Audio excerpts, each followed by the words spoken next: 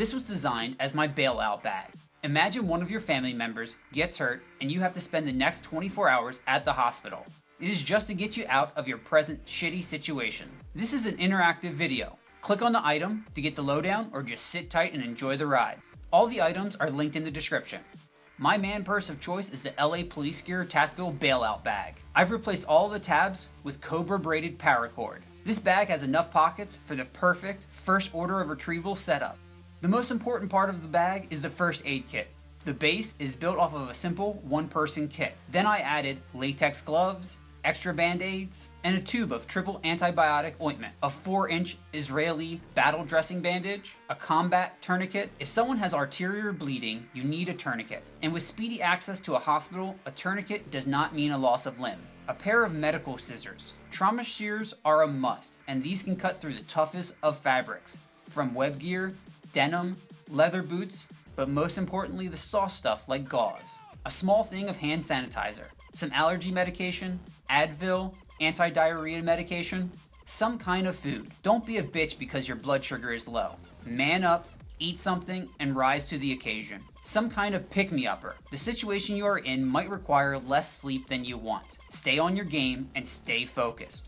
Money can't buy happiness, but it sure can buy food, water, and any number of things in a bad situation. I carry $100 with me just in case I need to grease someone's palms. My high-power handheld ham radio. If you don't have your ham radio license yet, stop watching gear videos and get over to hamtestonline.com. A big boy's knife. A nice, fixed blade outdoor knife, large handle, is a versatile tool. If you don't know that, do yourself a favor. YouTube bushcraft knife and get educated. Containers are important, and the reason you will see two in my bag: one is metal, so if I need to boil water to sanitize it, I can, and a plastic one to store clean water. This will allow me to use the metal container to cook food or store dirty water that I cannot boil this second. A medium-sized flashlight. This is a function stacking item. I carry a small flashlight in my pocket, a medium in my EDC bag, and a large one in my car emergency bag. A good pair of gloves. Multi-tip screwdriver. That Leatherman you carry in your pocket is nice and all, but when something breaks on your car, you need a real tool to get you out of that predicament. 50 feet of paracord. I prefer the quick rope method to store mine. Zip ties. Gorilla tape to go. This is the compact version of the tape. Chapstick. Nail clippers. For just cleaning underneath your nails before that important date, to trimming up a nail that has broken. Dental floss. From getting that piece of junk out between your teeth to some simple cordage.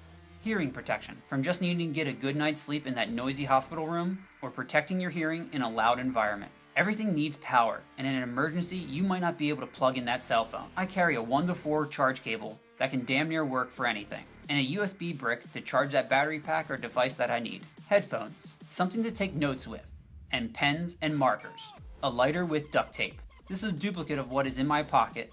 Sunglasses to protect those deadly baby blues. I wear contacts, so in my bailout bag, I need to be able to take care of my eyes. I carry a backup pair of prescription glasses and contacts, as well as something to lubricate and clean my eyes.